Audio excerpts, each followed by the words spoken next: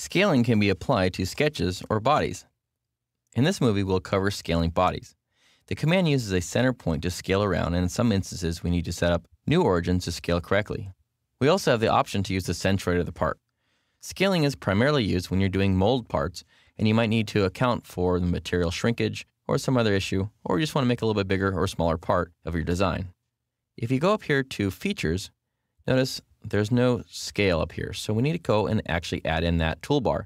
So scaling is actually, if you right-click on Features, come down here to Mold Tools, and turn on Mold Tools to make sure you have that tab available.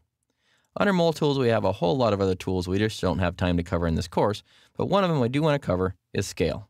Go ahead and click on Scale. You can scale about the centroid, or the origin, or a coordinate system. So you can choose any one of those. I'm going to choose the centroid. Go ahead and just type in a scaling factor. You can either turn on uniform scaling or not, so you can scale different in X, Y, or Z if you wanted to, but I like uniform scaling. And go ahead and just click on OK. Notice that automatically makes the part bigger, and you can see it's a much bigger part, and it shows up as a feature in the tree. If you want to change that, go ahead and click back on it.